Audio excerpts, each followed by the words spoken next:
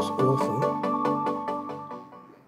Well, hello and welcome to another Marty's Matchbox Makeovers. Today I am making over the Matchbox Major Pack. This is a first for me. It's a Major Pack number M2b and it's named the Bedford Articulated Freight Truck. These were first produced in 1961, which is 1 year before I was born. And unlike me, it lasted until 1966. This one is towing the York Freightmaster trailer. It has rear opening doors. This one's been painted black by the previous owner. There's play wear and tear on the original, I guess that's the original orange paint, I'm not too sure.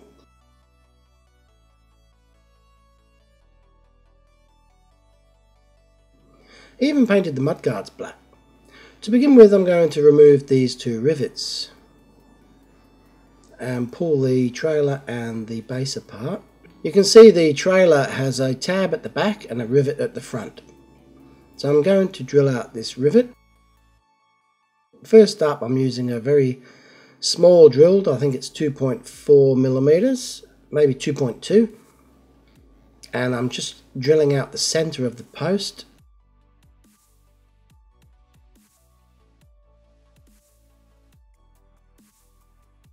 Now I'm drilling out the head of the rivet using a slightly larger drill. After I've done that, I can just remove the base like this.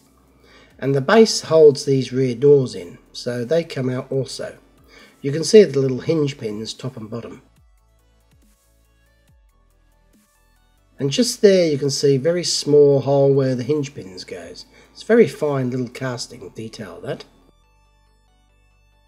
Now I went for about 1/10 of a second too long with the drill, and I punched right through the base plate. So the screws that I normally use, the M2 screws, are too small. So I'm not going to be able to put the base back on with those. So thinking about it, I thought maybe I can use a pop rivet, or a blind rivet as they're known. So I went out to my shed and I found a couple. This one's not too bad, it's quite fat though. I think the head would look alright, but the size of the shank there, I think would be pushing it a little bit. If I drilled a hole in that pillar and then used the pop rivet gun on it, it would probably break open or split. So luckily I've got a couple of little ones here I found. I actually had three. I found three of these tiny little ones. I don't know where I got them from or how long I've had them. But I think they're perfect, and they are 2.2 millimeters in diameter.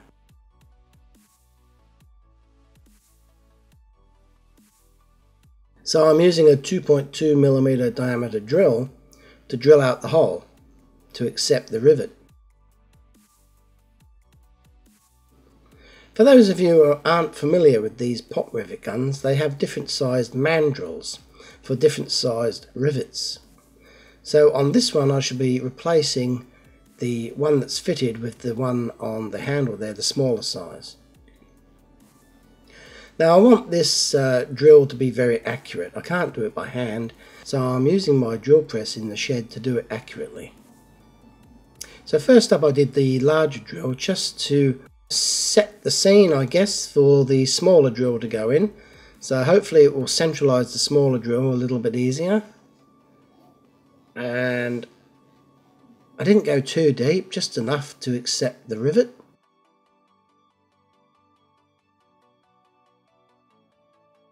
Let's have a look at it. It actually turned out quite good.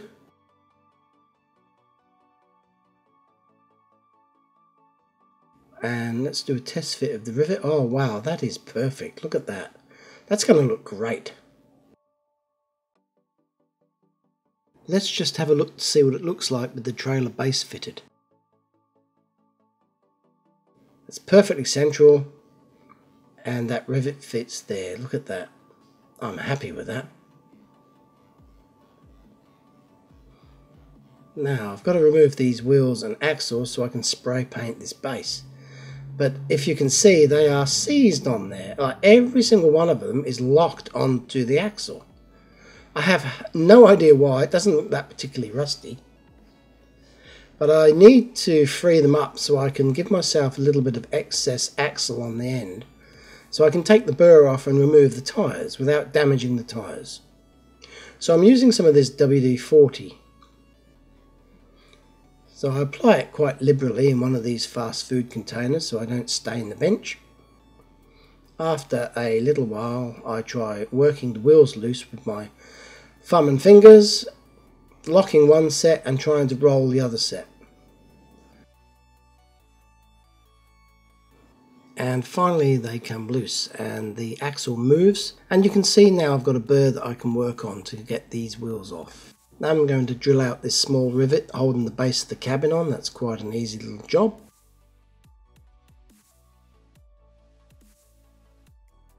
Just comes off like that. Now there's no depth to this rivet, so I'm going to have to probably glue that base back on. But I've got to take this little rivet out here to remove the transparency so I can give it a good clean. I use my modified drill here. It's a special one I use for the canopies or the transparencies. It's very shallow cut. As you can see, I've modified a normal drill, and this way I minimise the risk of drilling through the roof. So I just take the edge of the rivet off, and with a little bit of finger pressure, sometimes more persuasion is required, the transparency or windscreen assembly comes out though. Just like that. Beautiful. Now just check this out. This, obviously I couldn't clean this when it was in the cabin, that's why I've had to remove it. It's in quite a state, this one, one of the worst I've seen. So that will take a bit of TLC. Back onto the trailer. Now that I've loosened these wheels, I can remove them. Quite simply like that, one at a time. Beautiful. I'm going to give these a clean and a bit of a tyre wash, make them look like new. Now not only are the wheels on the trailer seized, but I've noticed that the wheels on the prime mover or the Bedford truck front end there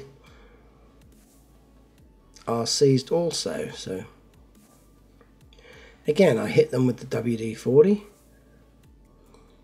and try giving them a bit of persuasion to loosen up. They are very, very tight for some reason. I don't quite understand what's happened with these wheels, why they're so tight. I end up getting cramp in my hand trying to loosen them up.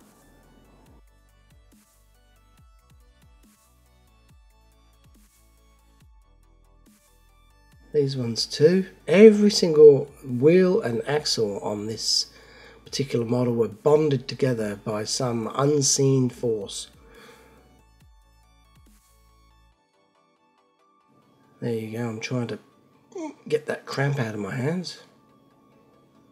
Finally I get that burr visible again so I can attack it and take these wheels off. And here we go. Using my Dremel, I've bought myself a new sanding drum or whatever it's called. It does a beautiful job, look at that. Now I just use some pliers and a bit of persuasion, and those wheels just slip off the end. Lovely. Now I remove the wheels from the underside of the cabin, and after doing that,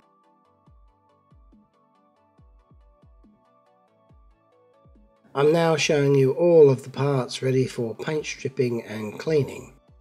In this video I am going to revisit the use of caustic soda to remove the paint.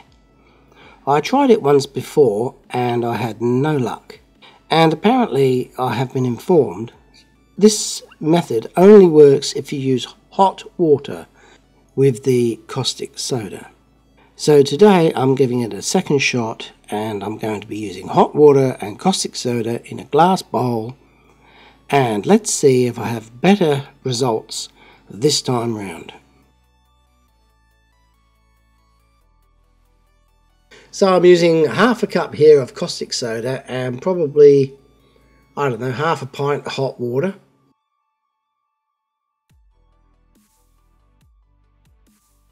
And I give it a stir with a wooden stick.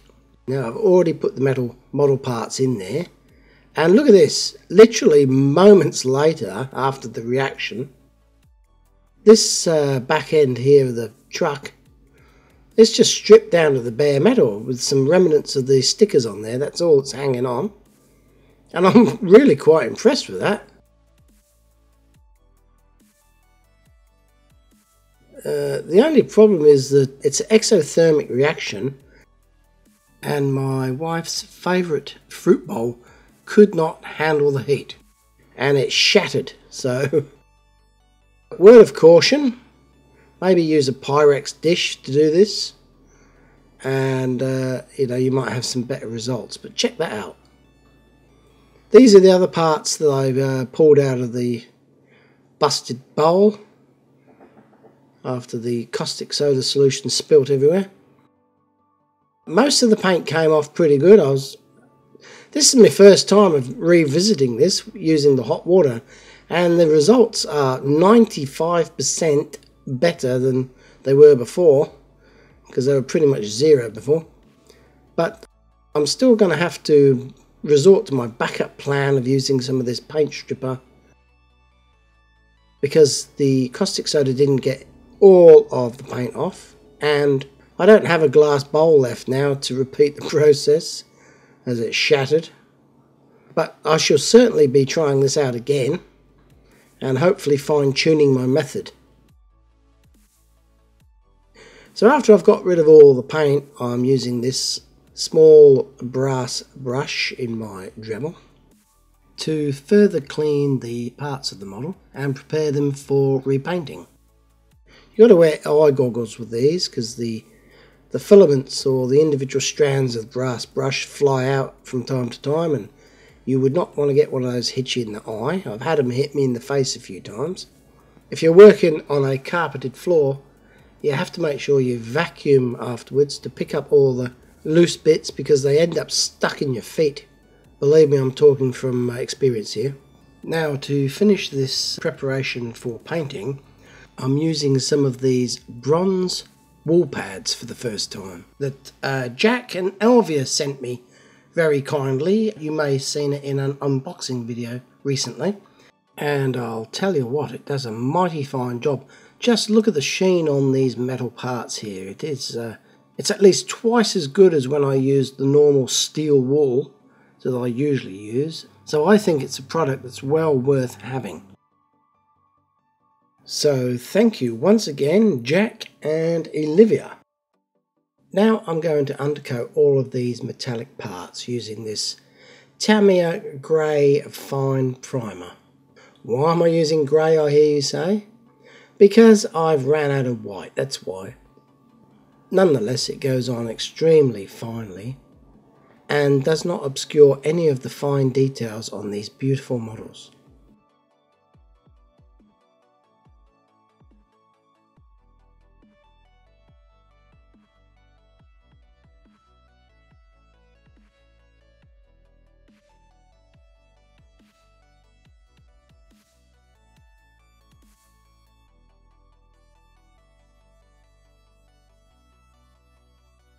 Now here's the transparency as it looked when I first removed it. As you can see, it is filthy.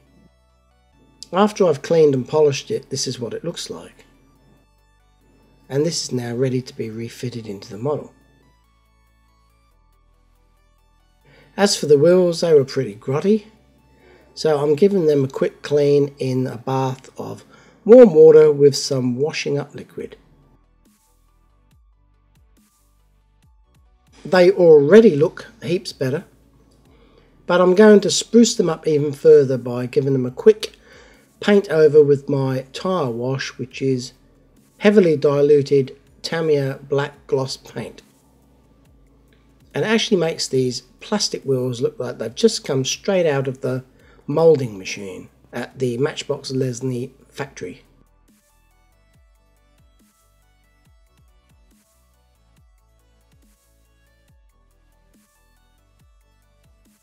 Here's a close-up of the detail on the front of this Bedford truck. On this side there's a fuel tank, and on this side there's a small toolbox with a tiny little padlock on it.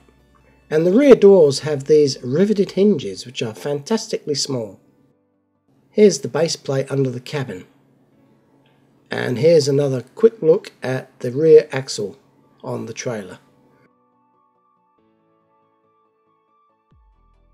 Now I got some pictures off of the internet as reference. These vehicles came out in an orange and also in a red version. So today I'm trying to replicate the orange version. So I'm mixing up some of these Mr. Hobby paints, the red and the yellow there, the lemon yellow. I'm adding the darker paint to the lighter one, but it's not actually working out too well for me. And I seem to be using a hell of a lot of paint. But I have to keep going because I'm committed now. My first batch there seemed a little bit too light, so I'm now going to try and darken it by adding a little bit more red. I know that I'm close to the colour I want, so I'm only adding a small amount of red to make the difference. There we go, that's more like the colour I was after. I will put it in a separate container when I've finished, if there's any left. So I go full steam ahead and start off on the doors. I do the interior of the door first, that way if it splatters or splutters or doesn't spray right, then I've ruined the smallest component and it means that I can recover with ease. But as it is, the paint goes on really well and I'm quite happy. So I just keep going and going. I spray the base of the trailer and also the chassis and cabin of the truck.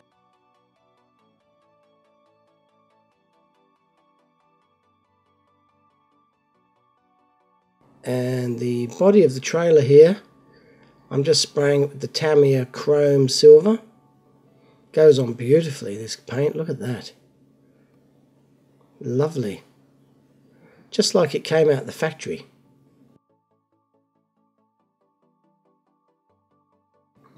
And I leave it in the spray booth here to dry under cover. And here I've sourced a second bowl. I'm covering up the vehicles there to stop dust getting on them whilst they dry.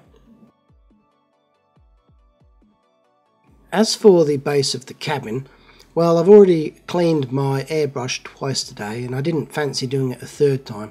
So I've made this rig just to hold it into position whilst I spray it with a aerosol can of paint from my local hardware shop. This is satin black. Whilst that's drying, I'm going to take these rusty looking drab axles and shine them up with some emery paper. And they came up like new. And here's all the parts now ready for reassembly. So now I'm back out in my shed and I'm starting to put the wheels back on the model. Put the wheels on the axles and crush the end of the axles over using my ARS method. And it works 90% of the time, that's a good one. Looks good and retains the wheel at the same time. Now I'm doing the truck. Take note that these axles are different lengths, some are long and some are short. And that's because some of them have got 4 wheels on them like this one. And for example, the one on the front of this truck's only got 2 wheels. That's why it's probably shorter than this one. But something to bear in mind, that you don't get the axles mixed up.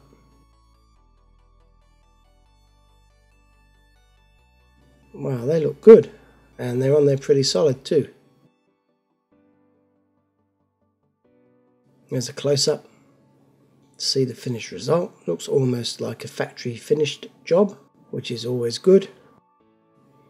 Now it's time to refit the rear trailer body onto the base using this pot rivet, or some people call them blind rivets. Let me know if you call them something else. Now before I attach the base, I have to fit these doors into the back of the rear container there.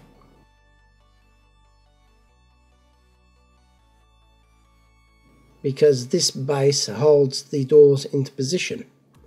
So the doors have to go in first before you refit the base.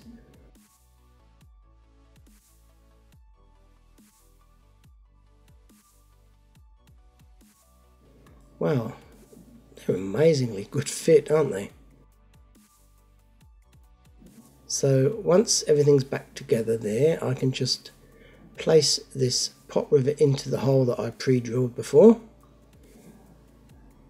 and squeeze on the handle.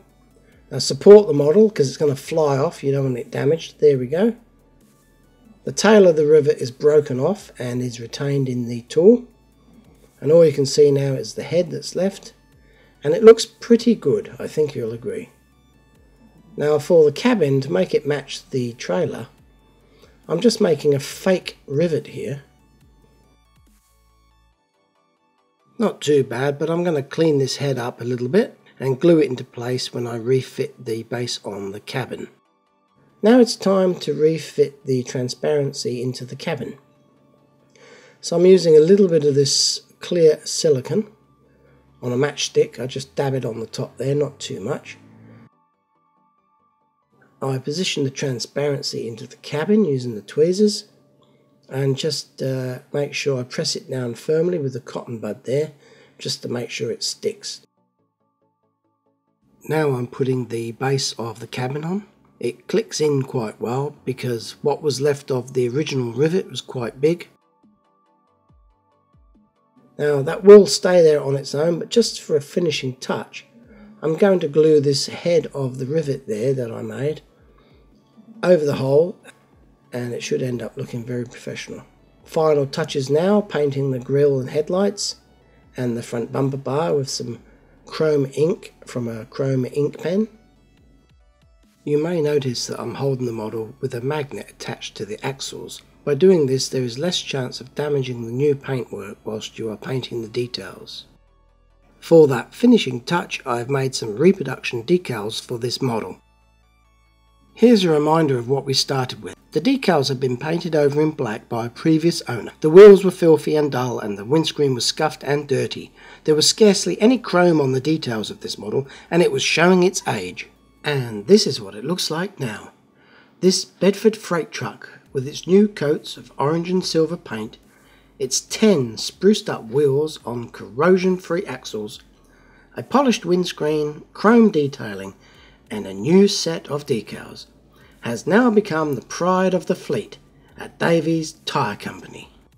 Here we can see Dave, Greg and their supervisor Jeff, whom they have nicknamed the King. They are loading this truck up with tyres for some interstate customers. They work hard, but also have a bit of fun from time to time to make the day go quicker.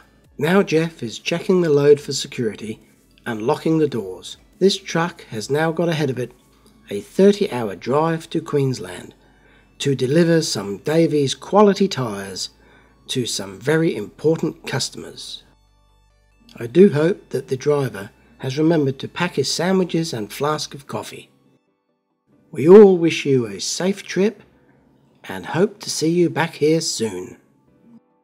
I hope that you've enjoyed this episode of Marty's Matchbox Makeovers. Thanks for watching, and until next time, goodbye. Look what you made me do. I knew, oh baby, baby, I'm dancing with a stranger. You made me do. Oh baby, baby, I'm dancing with a stranger. Why is it so hard? Seriously, they're seized on there.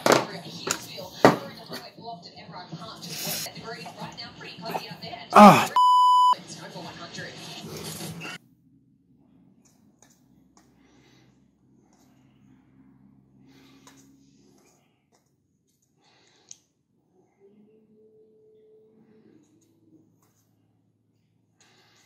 What the? Can't get the bloody lid back on. What the hell's going on here? What? You stupid.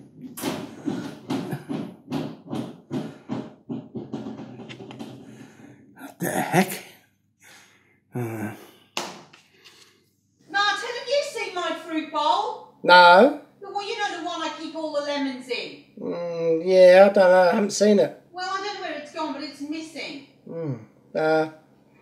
Sorry, don't know.